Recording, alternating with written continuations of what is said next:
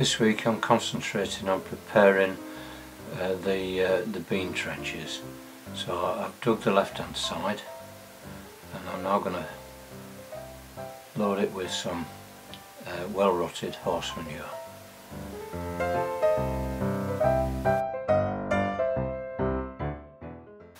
And then when it's all levelled out,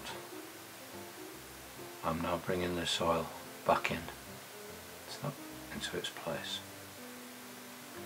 The soil's still a bit wet, but hopefully with the wind we've got it should dry out a bit.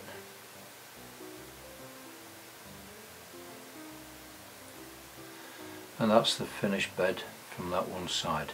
Now I can start on the other side.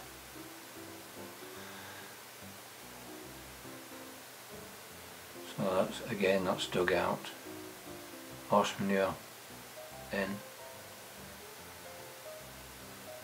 A last look at the worms before I cover them over. Beautiful worms then, good wrigglers. And then that's covered back.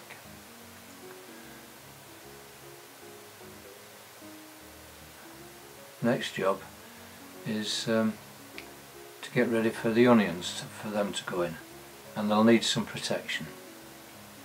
I visited the tree surgeon which I get my wood chippings from, and it says I can have it for free if I come and collect it myself on a Saturday afternoon, and he'll give me the use of the JCB to load it. So that was an offer to be accepted. The nice weather of the last 2 days have brought out the leaves on the gooseberries and on the red currants. That's a good sign spring is on its way. This is the end of play on Sunday the 13th. Beds raked over to provide a fine tilth. Monday the 14th of March.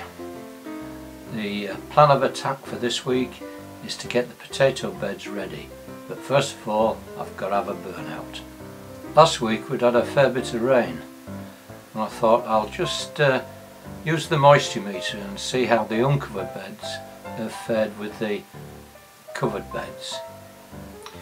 The bed covered with the carpet fared quite well, but the bed covered with the black plastic was just as wet as the uncovered bed. I set to digging them over. It wasn't too bad.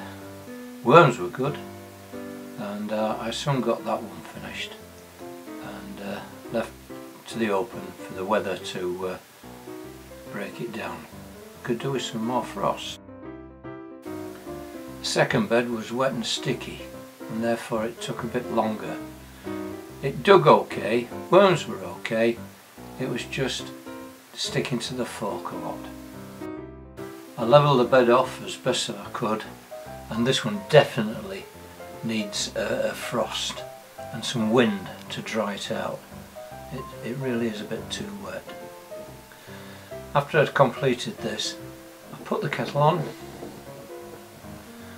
which I'm using the compost heat to shelter the stove, and made myself a good cup of coffee. The plan was to return home after finishing these 2 beds, because my wife had some jobs for me to do, but looking at the wood chippings that I got on the weekend, the bag was in the way, and I thought, well, I'll get rid of some of this. So I decided to start laying some of these chippings. It was a beautiful afternoon. The sun was shining bright and it was quite warm, and I got set to and started to finish this path off, and I got a bit carried away. So unfortunately I did get into trouble when I got home. This path certainly needed doing. It's been waiting to be bark chipped for some time now, so it was well worth it. And we just got down to the end. I'll have to get some more edge strips to continue this path, but there we are.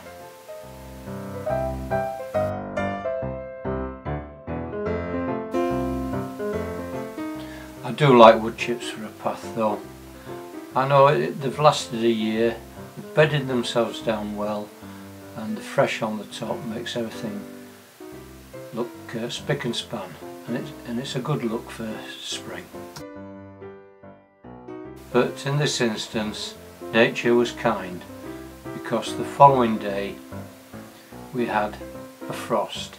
Not a hard one, and when I took this photograph the sun had come out and it was starting to dissipate, but you can see on this front lawn grass the remains of the frost. Well, that's it for part 1. Hope you enjoyed it. If you do, please comment, and I'll see you next time, but please subscribe. Bye.